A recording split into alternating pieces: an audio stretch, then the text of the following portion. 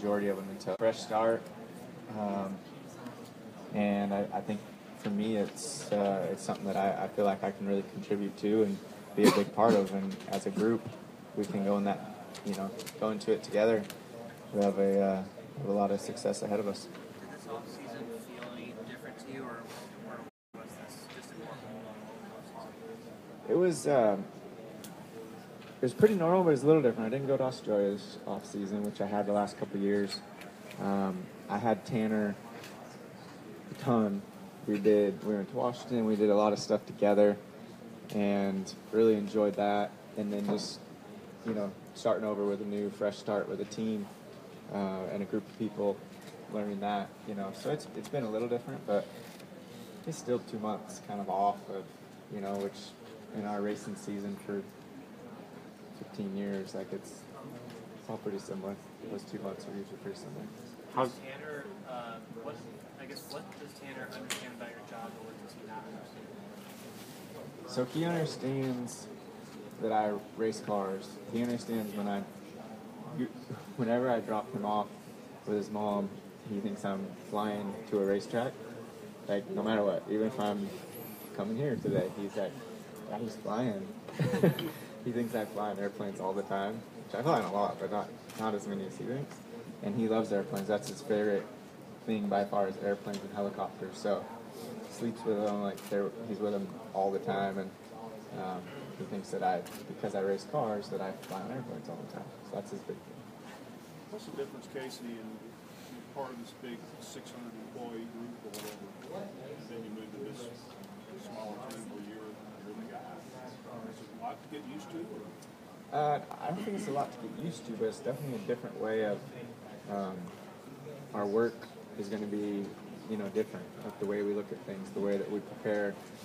And my whole mindset is the relationships and doing it together, the chemistry of the group that we have. It's a small group compared to what I've had the last 6 years, and it's a group of guys a group of people who we want to go in the same direction. And I feel like if we do that and work together, no matter what it is, to make the 95 the best car that it can be, we're going to have success. And the guys all feel the same way. So that's our plan. They're working really hard to get the new Camaros, the L1s, ready. And we're going to have our first one ready for this test coming up in Vegas next week. And we'll get going from there. What would define success for you? To me, kind of what I was saying about the people and building those relationships, working in the right direction. To me, if we can do that and keep that morale and that communication all season long, our success is going to be, we're going to have opportunities to win races, and we're going to have an opportunity to make the chase. We're going to run in the top 10 more often than what I have in the last few years. And, I think if we can do all those things, it's going to be a very successful season. Kasey, what's your relationship been like with Travis Mack so far, and what does he bring to the table that you feel like that can make you successful in 2018? Yeah, it's been good. I've always known the name Travis Mack, but I never knew the guy really until 3 months ago, something like that. So now we know each other much better. He has a family, great family, and he's he works hard. He's really into racing. He's really into cup cars and being a crew chief, and he's learned a lot over the years. So he brings a lot to the table from his knowledge, and also I think just having a young guy who's super excited and enthusiastic and things like that will be really good for our whole team throughout the whole season. So you seem like the workaholic mentality? Yeah, he's definitely got that, whatever needs to be done. And it's not starting now as a crew chief. He's had that since he was in the sport, and that's just who he is. If a car needs extra work and he's got to be the guy to do it, he'll stay as long as he needs to, and that's kind of always been his way. So that'll be really good for him as a cup crew chief, because there's a lot of time that goes into doing all that. Kasey, with your experience at this level of NASCAR, what do you feel that you bring to the team that will, help their performance? A veteran of the sport in your case. Well, just the experience side, you know, from the highs and lows. I've lived both of them a lot over the years.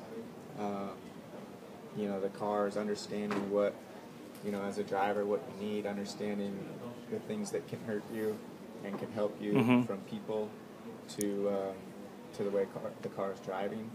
You know, so I've learned a lot of that stuff over the years and put it away. And you know, I think as long as we can all be open with each other and work in, you know, their directions, my directions, and combine it all,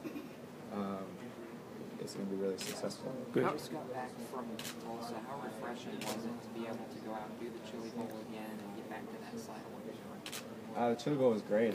It always is, and it's just it's kind of an exciting week. It's a fun event, and it feels like it keeps growing.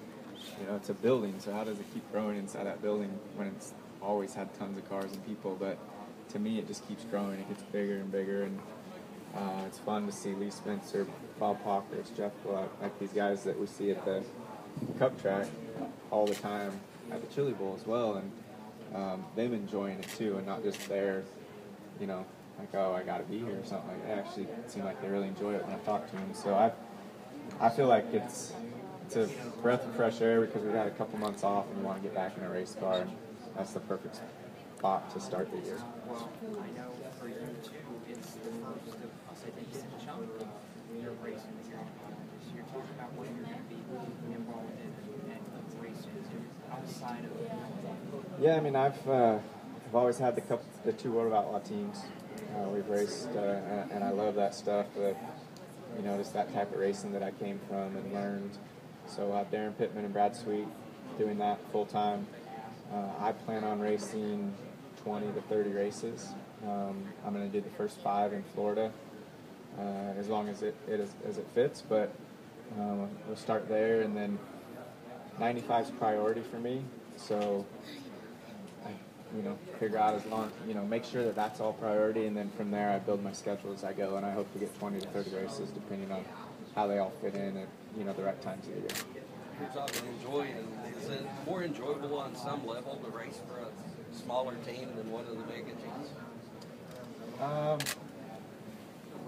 You know, the last time I raced for a smaller team was Red Bull, and I loved it there. I was maybe one of my favorite years I've had in the Cup Series. You know, the other years would have to be with Ray Evernham, but that Red Bull year was awesome, you know, and I enjoyed it a ton. So, you know, this year it'd be great if it could feel like something like that, where, you know, we start together, we work together, and we keep building it up. I felt like at the end of about halfway through that season, we got to where we were very competitive, and we're one of the best cars from that point on. And, you know, we'll see how this year goes, but those are things that we want to shoot for sure. It seems like every year you guys are chasing on the World Outlaw side to the West squad. With the exception of your dad, what does it take to beat We're those guys? chasing Donnie Shaw. Fair enough, pardon me. But you know what I mean. But yeah, what does it take to beat those guys on a year-long schedule that runs 90-plus races? Consistency and winning more races. We've, you know, as a group, you know, last year, my brother, he was on the 49, his car with Brad Sweet, they were super consistent and so strong in the entire season, but they didn't win quite enough races. So, you know, keeping that consistency, being really prepared, and which KKR does a great job of, and then but winning more races and winning more of the bigger races, and that's something that we need to do. If we can do that, you know, it changes the whole, just kind of changes the whole way it all plays out. And you know, it's tough because Donnie wins so much, but and then if he's not winning, he's second or third. So it's tough to beat the guy, but we're not going to give up. We're going to keep trying. How important was it to grab Ionomy for Pittman's car and then for Napa to step up full-time this week? Because you guys, at the end of last year, I feel like they had a flux as far as sponsorship. Yeah, I was, you know, we lost Great Clips, and I was committed to Darren Pittman and told him that, you know, he had a 2-year deal with me, and this year was part of that. So we went into this year with 0 sponsors for his car, and I was running him regardless because I made that commitment to him.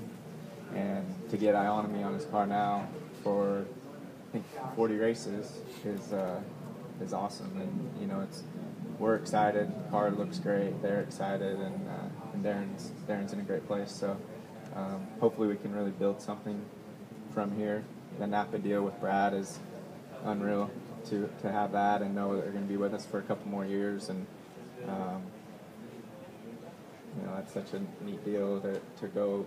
They race all over the United States and a lot of places that NASCAR and NHRA doesn't go to, so that helps a lot of their stores and the guys that come to North Dakota or South Dakota, these different racetracks that they normally wouldn't get to see racing. So the Napa side's great, and my car is always Bargain Outlet, which we've been great friends with Mark Butler for a long time. Opened up a lot of always grand openings. Their stores are growing like crazy, and looking forward to running the yellow paint scheme all year. Kasey, you won Indy last year. How big of a relief was that to finally, win a race? And then this year, that event has been dropped down to be the last qualifying race for the Chase. Any thoughts on that? Yeah, I mean, to win Indy was, it was nice. I've been close there since I came into.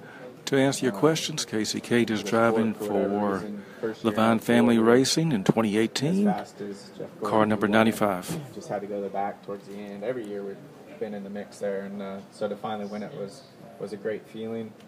I'll carry that with me forever because that'll be one of my biggest wins I get in racing. And to move the race to win it, I was like barely alive after that race. I was so worn out, and it's because of how hot it is, and the cars are hot, and how hot it was outside and humid, and to sit in the grandstands has to be probably worse. So to move it and hopefully give some of these fans and people that are actually attending and trying to watch a NASCAR race an opportunity to maybe enjoy it I think is a good thing. Was that the most exhausted you've ever been after any race? Yeah, it was. I mean, I've been pretty bad after some races, but not at that level. That stuck with me through like Wednesday, Thursday before I started feeling. Thursday was the first day I started feeling, really good again. Wow. So yeah, it was tough. I don't think I've ever been that dehydrated. You said repeat winners, with that being the last race.